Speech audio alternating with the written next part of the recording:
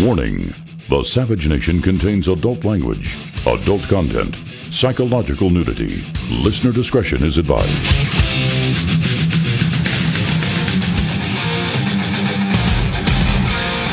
And now, America's most exciting radio talk show, The Savage Nation, home of unprotected talk, borders, language, culture. And here he is, Michael Savage.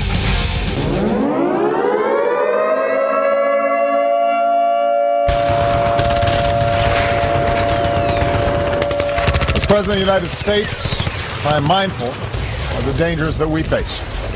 They cross my desk every morning. I lead the strongest military that the world has ever known. Do you? Do you now?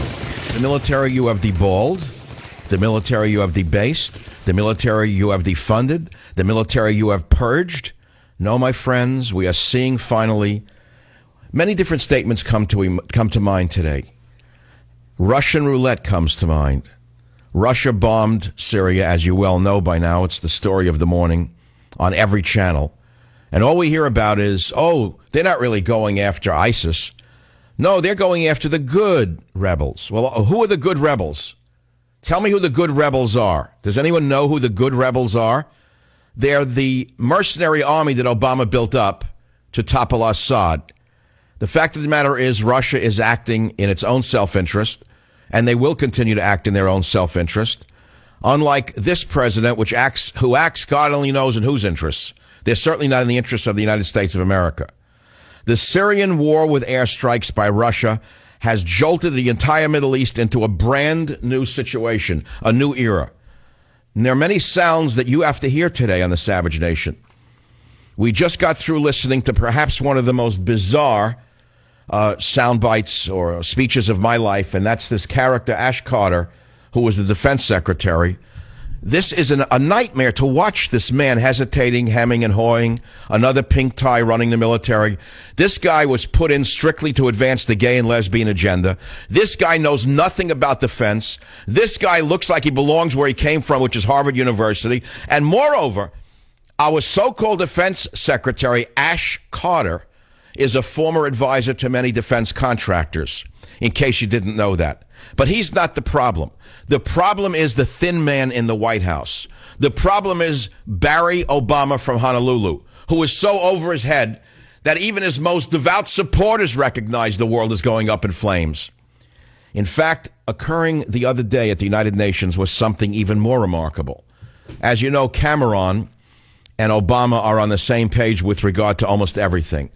And yet Cameron of England and Obama, who were debating Islamic extremism at the UN, had a little disagreement because Obama would not say one word about radical Islam.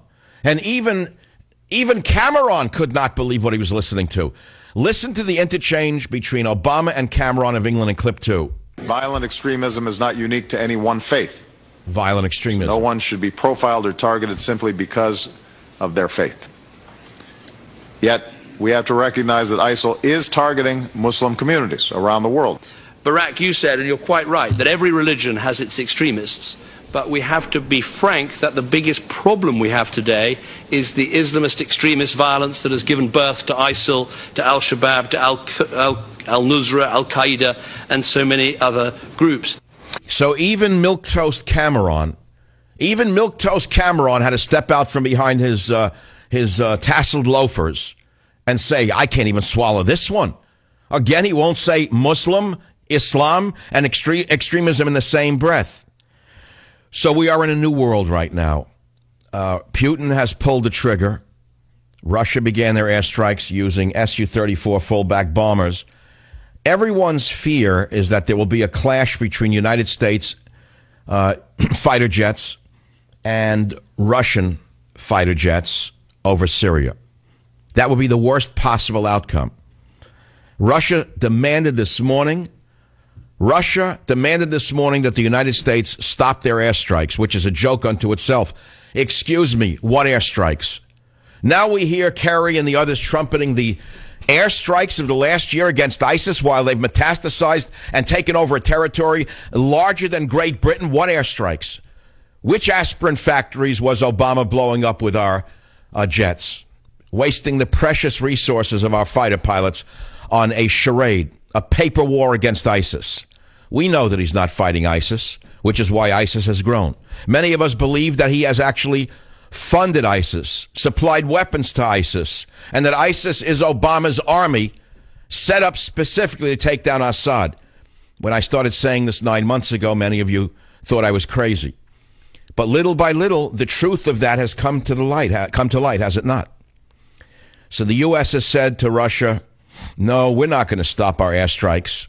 We're going to continue them. But where are they? What airstrikes? What exactly is Obama doing in the Middle East?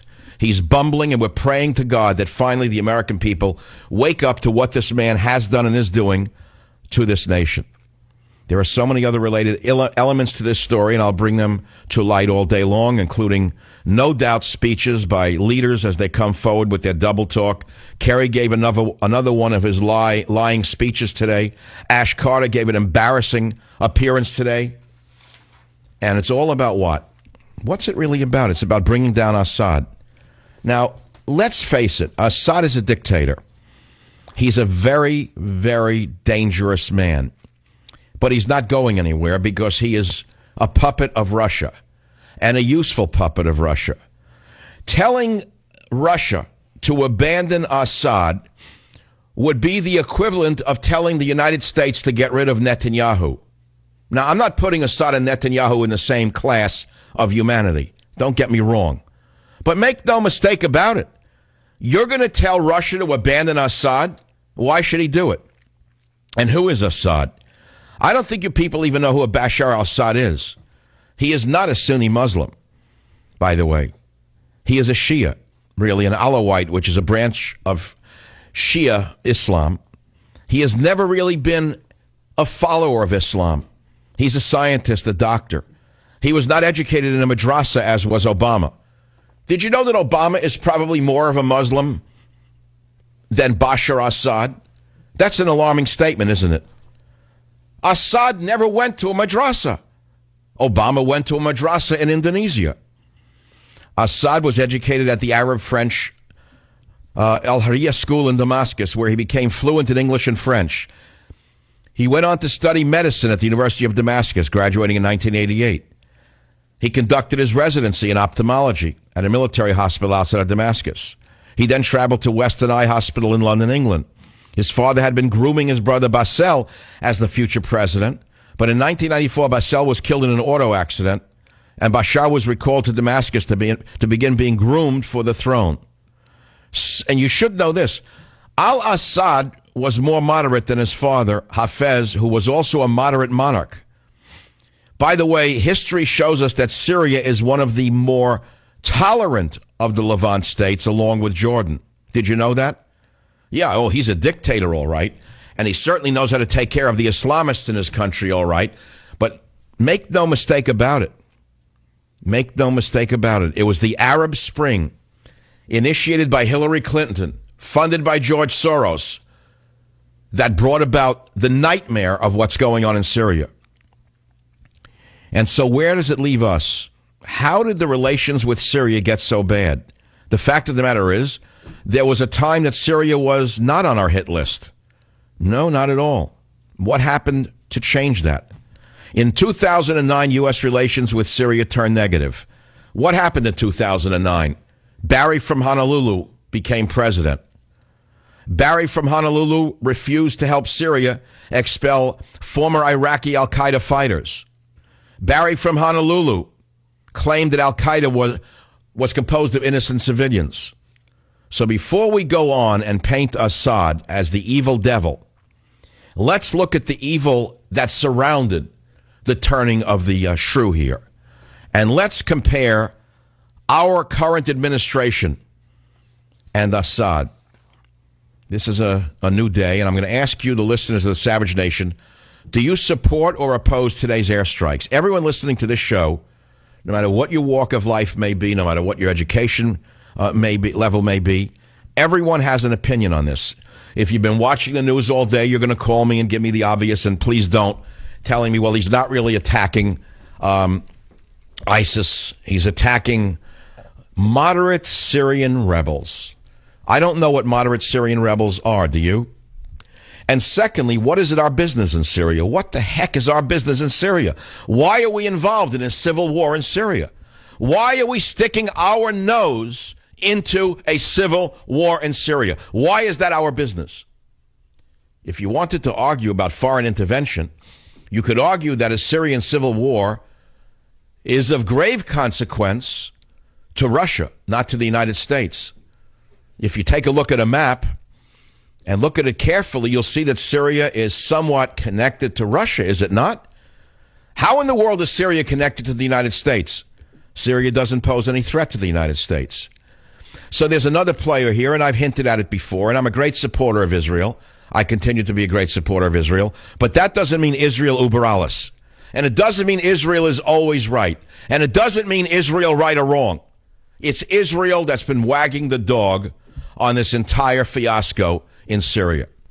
It's been Israel that's been whispering in the ears of our Defense Department and in the ears of our contractors, telling us exactly what to do to bring down Assad, who they fear gravely.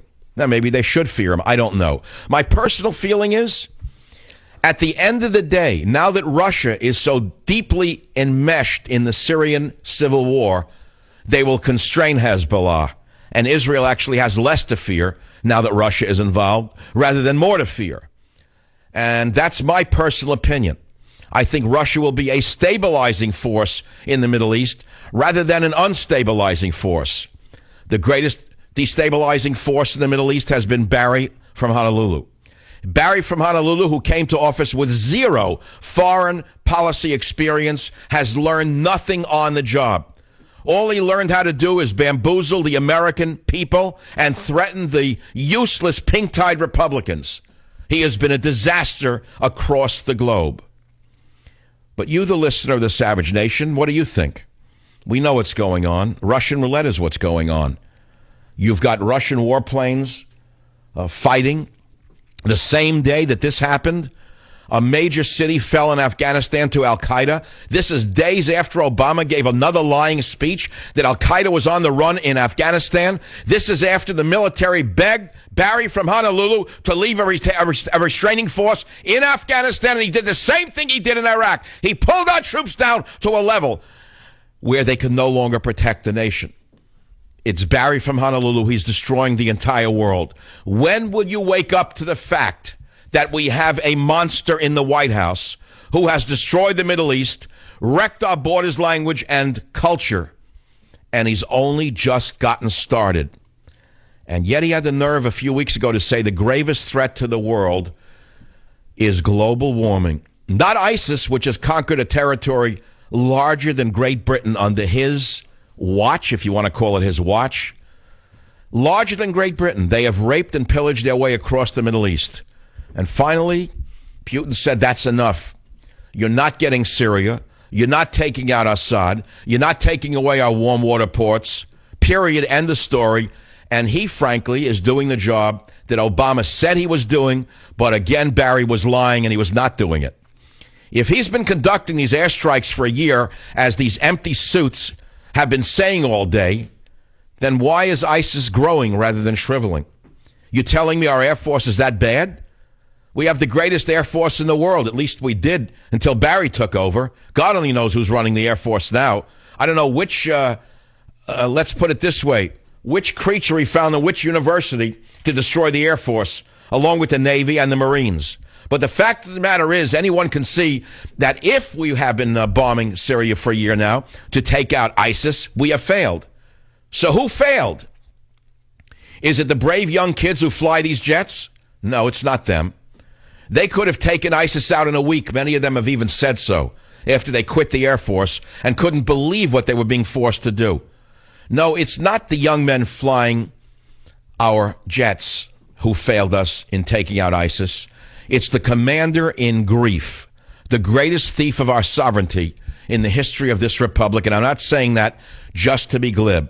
When I come back, I'll take your calls on this subject. And the topic is quite simple. It's one question. Do you support or oppose Russia's airstrikes in Syria? I'll be right back. Join the